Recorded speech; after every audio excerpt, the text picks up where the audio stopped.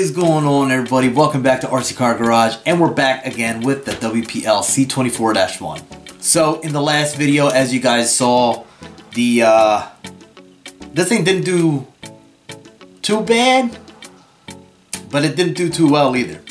So the articulation on this thing, these shocks are a little too stiff for it. There's not much articulation with these shocks that I put on there. Yes, they are nice looking. I will admit these shocks on here are very nice looking, but it does not give the articulation that I wanted this thing to have. The other thing is that it is sitting up higher than I wanted it to sit, which does not work out for me. So it doesn't work out for me. The back, as there's a reason why it's like this, but the back of it, as you guys can see, it just sits up too high. I kind of wanted that height, right about there. That to me is just a little too high, but that is where I wanted it to be. The reason that you guys can probably see that the front is actually squatting, well, not squatting, but the front is actually lower than the rear is because I adjusted the front links on the front upper links on this thing, and what happened was now the servo under here is actually hitting the, there you go. So the servo is now hitting the top links there, and it actually kind of pushed the front down. That's what it did. I don't know. So what I'm going to wind up doing is I'm still going to use these shocks for testing purposes. And if I like what I do with them, if they work out right, I might end up keeping them. If not, I'm going to get some different shocks for this thing. But what I'm planning on doing with this is take the springs off of the other three that are on here. I believe this one here does not have a spring in there. I took that out already, which is literally right here. That's a spring for it, but I filled it with oil, so hopefully to help the dampening and everything. And the other three has the springs in it, no oil, which I am intending on taking the springs out, putting oil in there just to help dampen it, and see how that is going to help perform. Now, I did get some other upgrades for this thing, which are right here in this baggie that I have. And we are going to go through and see what exactly I got for this. So again, the steering was not doing all that great with the steering. I think it can do better. The steering angle, I believe this thing should have more steering angle than it did. But I also think with the way I had the front upper links extended more, it wasn't helping the turning radius on this thing. But I think this will help with the turning of it. So let's go over and see what we got. So on the first baggie that I got, WPL, as you can see, I got, these are all metal. As you can see, metal front axles, right? Those are front, yep, metal front axles. And from WPL, the metal rear axles that I got here. I have also got drive shafts. Yes, metal drive shafts, bearings, and metal gears that come with the kit. And I looks like got some links here and a couple of other things here. Here we go, right here. So what I'm going to wind up doing now is basically take this whole guy back apart. Again, the wheels, as you guys notice, the wheels do not have that little cap right here. They don't have that little cap on it because I was already expecting to do all of this. So I decided not to put that on. And on another note, this thing's got some weight. Got a little bit of weight to it. So it could possibly help with the weight down low, so less topple over, but we'll see. We'll see how it goes. So what I'm gonna do is take the body back off of it again, take the chassis, put it to the side, take the wheels back off, basically take all of this apart and transfer all of this goodness onto here. Alright you guys, so here we are. I got the front and the rear axle complete. They are nice and smooth. I did have an issue with it binding up a little bit. So if you do go to get these metal axles, and when you put them all together, and if they do start binding, what you're going to have to do, if you guys see the white right there and right there, those are paper shims. So you're going to have to add those paper shims in there to space it out perfectly, so that way the gearing doesn't start binding up and you don't get this nice smooth movement. So now that I got that put together, the next thing that I am going to do is the drive shafts. I have the drive shafts here. The plastic ones will not fit. The plastic stock ones that come with the WPL C24, they do not fit on here. I tried putting them in last night and it wasn't working. So don't try to use a stock drive shaft. Use the drive shafts that are going to come with the kit. So I'm going to go ahead, put this on and see how this goes. So let's see how the drive shafts get put together.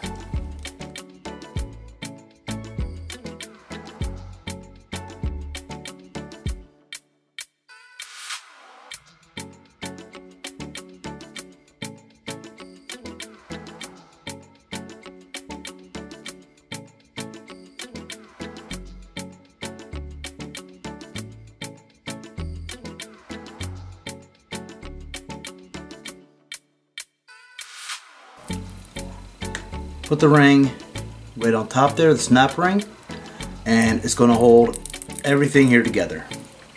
So I'm going to do this, actually, put the rest of this on. There you go.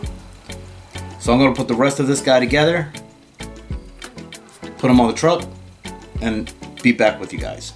Alright you guys, and here it is. Complete, 100% complete. I got the drive shafts back in. I got the axles, the metal axles that are on, metal drive shafts that came with the axle kit. So if you end up getting the axle kit for any of the C series WPLs, they do bring drive shafts as long as you get them from WPL.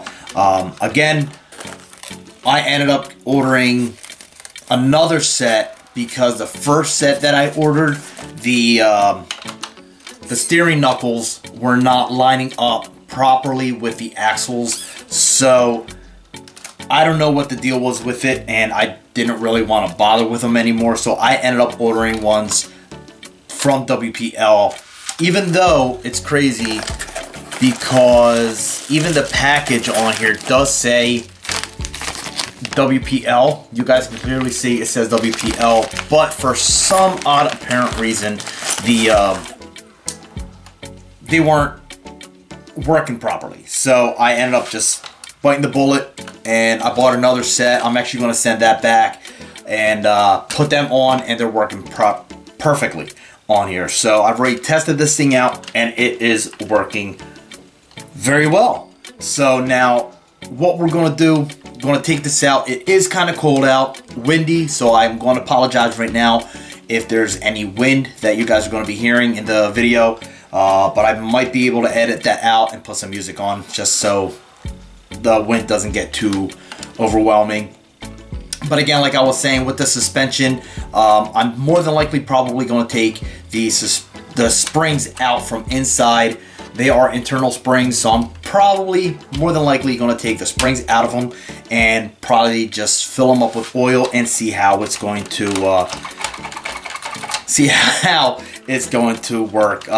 Because for my taste, these are a little too stiff. The springs that are on here, they're a little too stiff.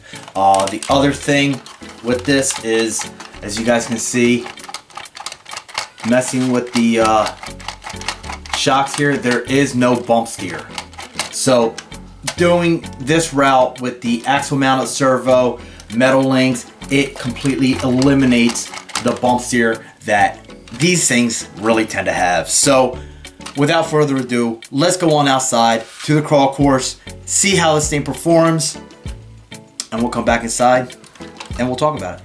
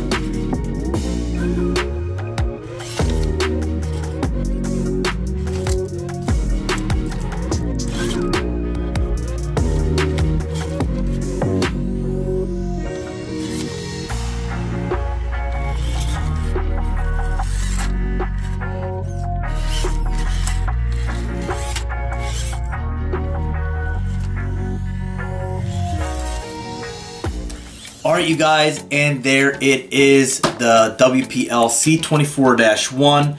I do believe that the steering improved compared to the stock plastic drive shafts that it came with. I mean,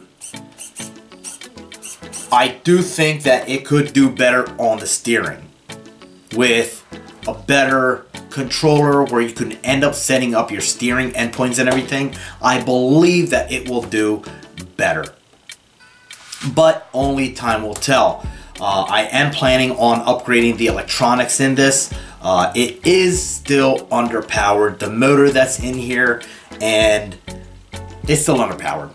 I think the battery isn't, it was fully charged a couple days ago, but I mean, it's so cold out there that I think that the battery just started losing its power with the weather. So this is still on the stock battery that it comes with. I'm using the stock battery that it comes with to power this thing still, and I think it did a lot better than previously. Can it do better? Yeah, I believe so. With upgrading the electronics, upgrading the controller where you can set up your steering endpoints, it should be able to steer a lot better than it does. But only time will tell. We will see. That will probably end up being in a future video. That I will probably end up upgrading this thing and see what it can do. These tires have pretty good amount of grip, but there's not enough sidewall on it, and you guys can see it in that run that the wheel just kept on rubbing up against the rocks. Granted, yes, not a big deal, but it just doesn't have the sidewall. Like, I'm just pushing it down, you can see there is no sidewall to these tires. So these tires would be good for a trail truck. If I decided to just leave this as a trail truck, which I might end up doing, these tires will be good. But for crawling wise, it's definitely going to need bigger sidewall tires. I'm going to have to look and see if I can get a bigger sidewall tire for this thing, because these tires, as a little bit of grip that they have, pretty good amount of grip that they have, they're just not tall enough. It did also get hung up a lot because of these tires.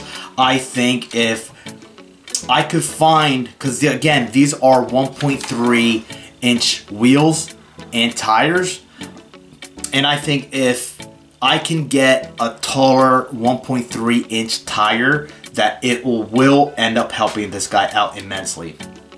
Again, the articulation with these shocks, I mean, there's a lot more that it can go, but because of the spring that's in there, it's not giving out the articulation that I want. I do like the suspension on this thing, the Muse, however you pronounce it.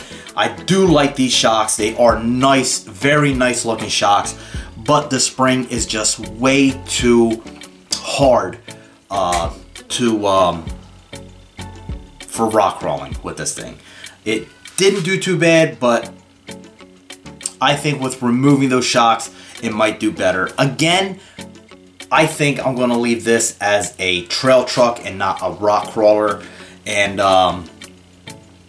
that's where I'm planning on going with this thing. The other thing that I ended up doing, hopefully you guys can see right back here, I made kind of sort of type of roll bar sort of thing. So I am actually in the works of doing this. I made this as a template sort of thing.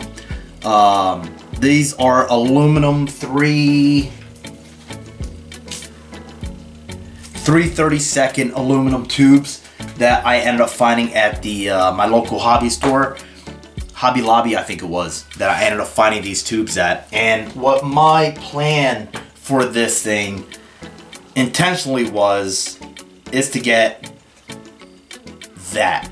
That is the look that I'm looking for. Let me know down in the comment section what you guys think.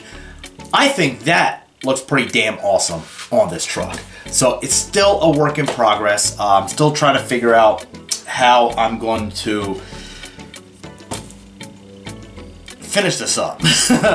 Again, I don't have any type of, I'm an appliance installer. I don't have any type of machinery that I can end up building my own rack per se. So I'm in the process of probably getting a welder or something that I can be able to make this. But that's where I'm at with this right now. I think that as a trail truck would end up looking awesome on here. Now let me know down in the comment section. Should I leave it up this high, or should I lower it down a little bit right about to there? I don't know. You guys let me know down in the comment section below. So without further ado, I will see you guys in another video. You all have a good one. You keep RCing.